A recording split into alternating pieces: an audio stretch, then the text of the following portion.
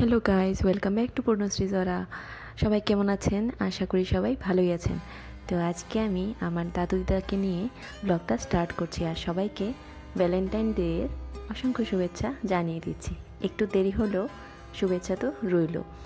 আর এই হচ্ছে আমার দাদু দিদা। তো ওনাদেরকে ভ্যালেন্টাইন ডের দিন কিছুটা একটু শ্যুট করেছিলাম, তো সেটাই শেয়ার করলাম। আর এই হচ্ছে আমাদের বাড়ির শিব চতুর্দশী পূজা। তো এটা আমার বায়ের বাড়িতে আমি পুজো করেছিলাম। তো অতটা নিয়মকানুন জানি না, তো যেরকমভাবে মন থেকে পারি আমরা ওটাই করলাম। আর এই হচ্ছে সামান্য আয়োজন। প্রথমে একটু অল্প অল্প গোছানো হয়েছিল, তখনকার সিনটা আমি দেখাচ্ছি। আর আমাদেরকে হেল্প করছে আমার দিদির মেয়ে গুনগুন আর আমার মা। আর এখানে আমরা শিবকে দুধ দিয়ে স্নান করাচ্ছি, আমি আর আমার হাজব্যান্ড একসাথে। তো আপনারা দেখুন আর ব্লগটা এনজয় করুন।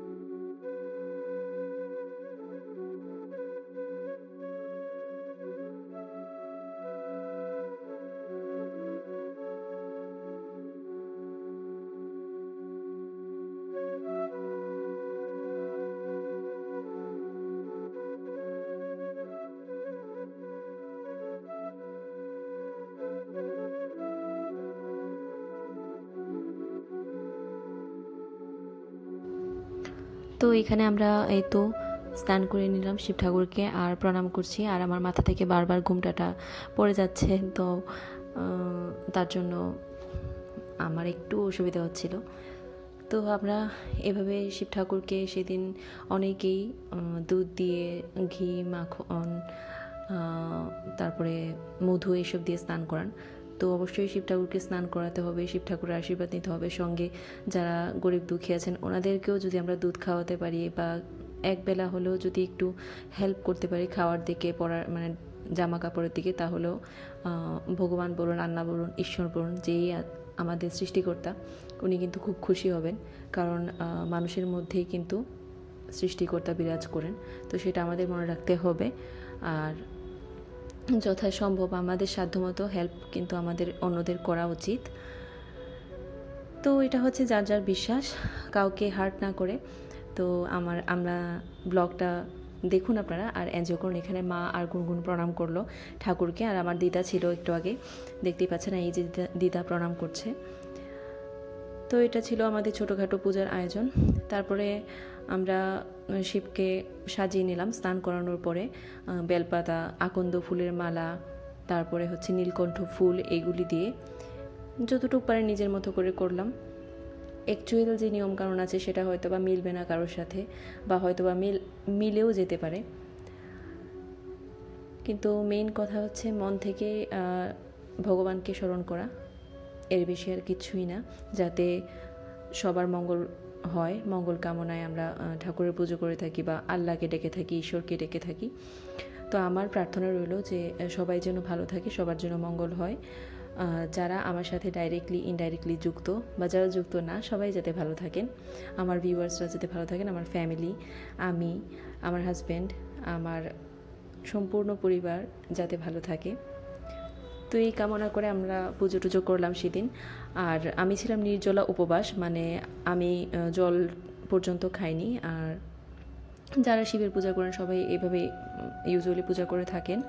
আমি সেদিন শিব চতুর্দশীর দিন, প্রথম দিন যেদিন শুক্রবারে, আমি পুজোটা করে নিয়েছিলাম। আর শনি রবিবারে আমি শ্বশুরবাড়িতে ছিলাম। তো এই হচ্ছে ছোটোখাটো পুজোর আয়োজন, দেখে নিন।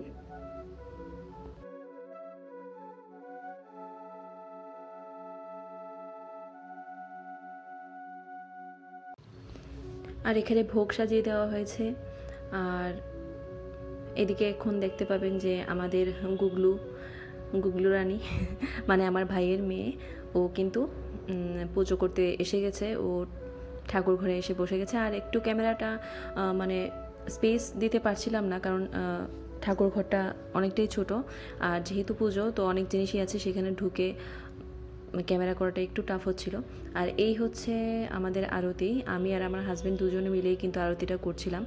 তো ওর হাতটা দেখা যাচ্ছে, আর আমি ওর হাতে স্পর্শ করে রেখেছিলাম, মানে আমরা দুজনে মিলেই পুজোটা করছিলাম। তো এইভাবে আমরা আরতি করে নিলাম ঠাকুরকে।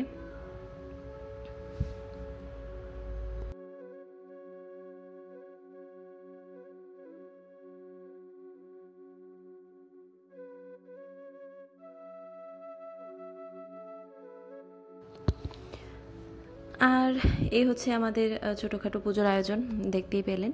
তো সবার জন্য রইল প্রার্থনা। আর এখন আপনারা দেখছেন যে এই যে একটা বৃদ্ধ হাত দেখা যাচ্ছে, এই হাত দুটো হচ্ছে আমার দাদুর, মানে আমার মায়ের বাবার। তো ওনার বয়স হচ্ছে 93 বছর, মানে 93। আর উনি ইংলিশ লেখার চেষ্টা করছেন। উনি কিন্তু পড়াশোনা করার সুযোগ পাননি ছোটোবেলায় বিভিন্ন কারণে, কিন্তু উনি বাংলা সবই পারেন। আর এখন উনি ইংলিশটা শিখতে চাইছেন, তো উনি এই বয়সে ইংলিশটা শিখে নিচ্ছেন। আপনারা নিজেই শুনে নিন গুনগুন ওনাকে কিভাবে পড়াশোনা করাচ্ছে। এ থেকে বলো। A B C D E F G H I J K L M N N O P Q R S T U V W X Y Z।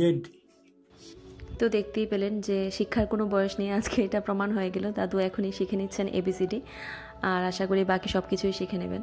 আর এই ক্লিপটা আমার গুনগুন, মানে আমার দিদির মেয়ে কিন্তু এই ক্লিপটা নিয়েছে।